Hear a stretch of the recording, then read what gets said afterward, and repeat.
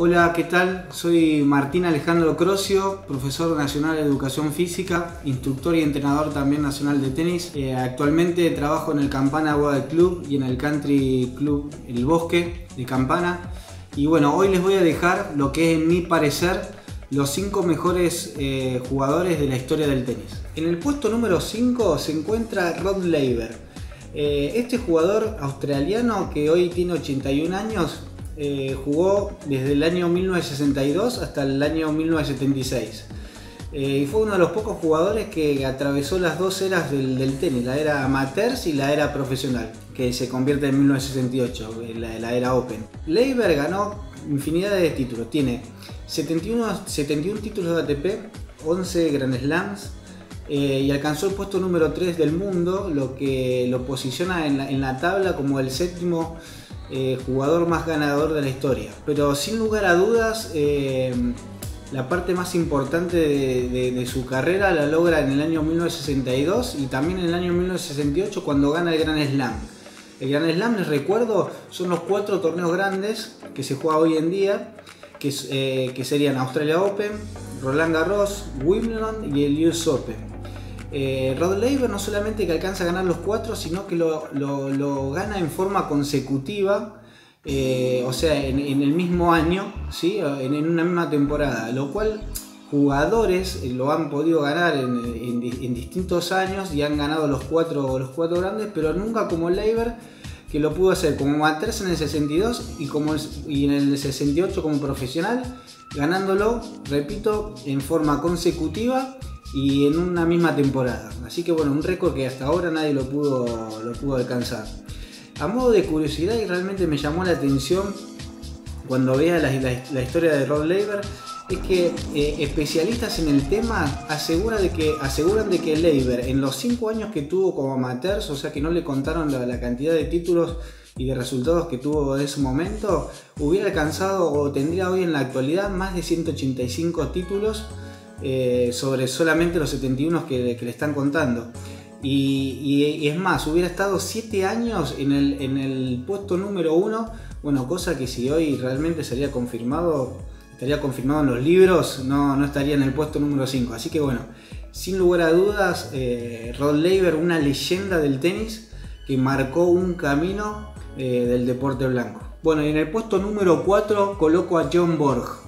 Bueno, acá voy a dejar algunos jugadores afuera de este puesto, lamentablemente, que por ahí ganaron algunos Grand Slams, otros ganaron algunos títulos más, como fueron Connors, Lendl, el mismo McEnroe, que para mí fue el mejor, el más talentoso de la historia, bueno, Sampras. Así que bueno, perdón por los que son fanas de esos jugadores, pero para mí Borg en mi ranking lo tiene bien merecido el puesto número 4. Y bueno, contándole un poquito cómo jugaba Borg, este jugador sueco que era terriblemente rápido, con unas piernas increíbles, desarrollando un juego desde fondo de la cancha muy pero muy sólido, tanto de drive como de revés. Realmente era llamativa la atención de cómo llegaba posicionado a cada tiro y con qué facilidad pasaba a sus rivales con los passing shot cuando lo atacaban, y bueno, creando un estilo por ahí no común en ese momento, que es el estilo de fondo de la cancha.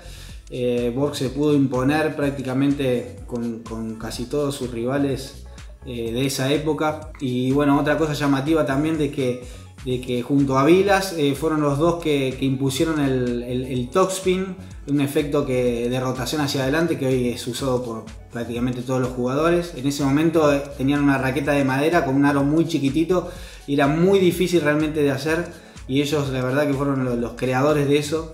Destaco eso. Bueno, entre los títulos tiene 53 títulos de ATP, ganador de 11 Grand Slams, lo que lo colocan entre los 4 mejores o más ganadores de la historia de títulos grandes. Estuvo en 6 periodos, estuvo número 1 del mundo, y bueno, tiene un récord que es un triplete de Roland Garros y Wimbledon, que son 2 torneos que se juegan a continuación, que él lo ganó en forma consecutiva durante 3 años. Lamentablemente Borg fue uno de los tenistas que se retira temprano, ya a sus 26 años deja de jugar y bueno, realmente para mí es un gran merecedor de este puesto número 4 y creo que también que el público femenino que en ese momento era muy fans de él van a estar de acuerdo con este puesto. En el puesto número 3, Novak Djokovic. El serbio de 33 años, conocido por el ambiente del tenis como Invictus, el Joker, el hombre elástico o el más popular de todos, como Nole, es uno de los jugadores más completos y más atléticos que vi dentro de una cancha de tenis. Si han podido ver algún partido de él, seguramente les ha llamado la atención esa forma de patinar, de deslizarse, esa plasticidad que tiene, realmente admirable. Y creo también de ahí un poco el apodo que le pusieron. En cuanto a su juego, bueno, sabemos todos la solidez que tiene desde el fondo de la cancha, dueño de un revés a dos manos exquisito y a mi entender la mejor devolución del mundo junto con la de Andre Agassi. Ganador de 79 títulos de ATP, 17 Grand Slams a solo 3 de la máxima marca. Tiene un récord histórico que es que ganó todos los Master 1000 y que suma 34. Medalla de bronce olímpica y es el actual número 1 del mundo. Así que bueno, muchos especialistas lo dan como el jugador con más posibilidades de alcanzar o de superar la marca de 20 Grand Slams. Así que bueno, en mi ranking Djokovic está ocupando el número 3. En el puesto número 2, Rafael Nadal. Bueno, este jugador español que actualmente tiene 34 años, sigue batallando, está a 2 del mundo y bueno, sus apodos prácticamente hablan por él. La bestia, el gladiador, el matador, el rey de la arcilla. Pero bueno, si uno tendría que hacer un análisis, diría que basa su juego en la fortaleza de sus golpes de fondo, con esa potencia y ese efecto que imprime en cada tiro, sobre todo del drive, que con esa particularidad de la terminación por encima de la cabeza. Y bueno, uno lo asocia con la garra, la intensidad, la resiliencia, el esfuerzo. Es un jugador que uno lo ve y deja todo, desde las prácticas hasta un partido. Como jugador ha ganado todo, tiene 85 títulos de ATP, que lo coloca cuarto en la historia de los más ganadores, 19 Grand Slam, a solo uno de alcanzar al máximo ganador.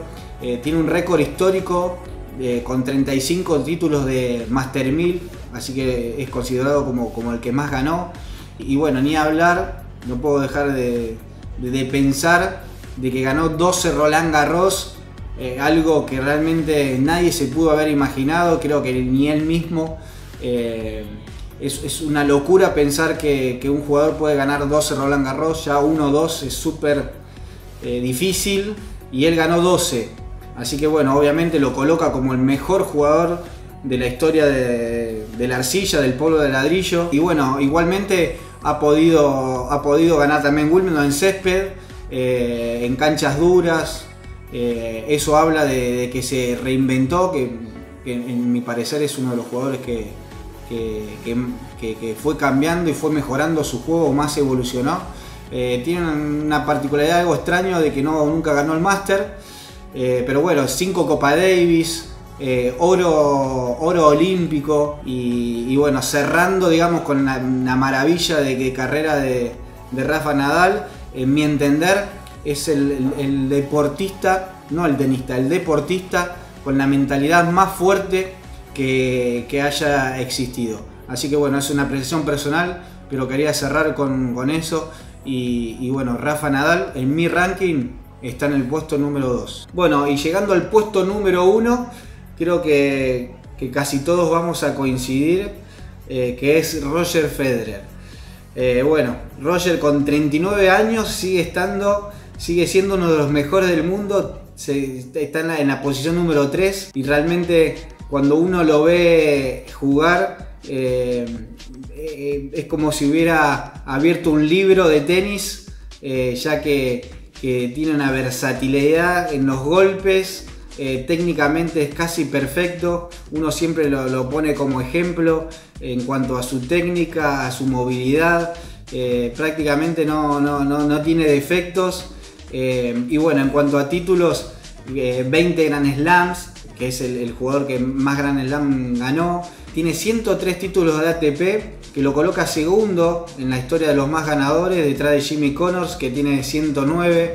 Es el jugador que más semanas tuvo como número 1 del mundo. Y bueno, lo que yo quiero destacar más que todo, que como persona, digamos, como persona y como conducta dentro y fuera de la cancha, me parece es el ejemplo perfecto para el tenis, para nuestro deporte, y creo que también así lo ven sus compañeros. Yo siempre cuento que fue elegido como 10 años seguidos como el mejor compañero, y creo que también deportistas lo ven así, lo admiran, y los mismos jugadores lo ven como el mejor, o lo han dicho que es el mejor de la historia. Así que para mí, sepan disculpar por ahí la admiración y el fanatismo que tengo hacia Roger Federer. Es uno de los mejores deportistas junto a Jordan de la historia, no solamente del tenis. Así que bueno, espero que les haya gustado este ranking y dejen sus comentarios, y bueno, muchas gracias.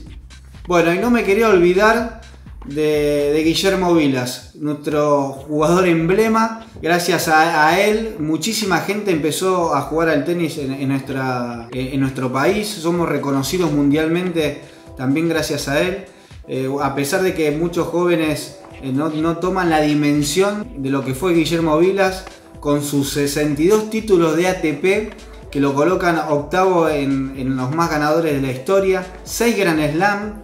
Le faltó solamente Wimbledon. Alcanzó el puesto número 2 del mundo, aunque en 1977 su puntaje daba para que lo confirmen como número 1. Bueno, ese mismo año también logra un récord que no ha podido sido alcanzado por ningún jugador, que es de ganar 16 títulos en una misma temporada, en un mismo año. En polvo de ladrillo fue de los mejores jugadores también de la historia. Tiene un récord que lo alcanza y fue superado solamente por Rafa Nadal, que es de ganar 57 partidos seguidos. En el año 91 entra en el Salón de la Fama. Bueno, Guillermo realmente fue un jugador increíble. Tuve la oportunidad de conocerlo, de charlar con él, y realmente uno ve lo que es una leyenda del tenis, y bueno, deja su legado para siempre en nuestro querido país y en el mundo. Person came to me and said, "What do you think about the grass?" And I said, "The grass is for cows."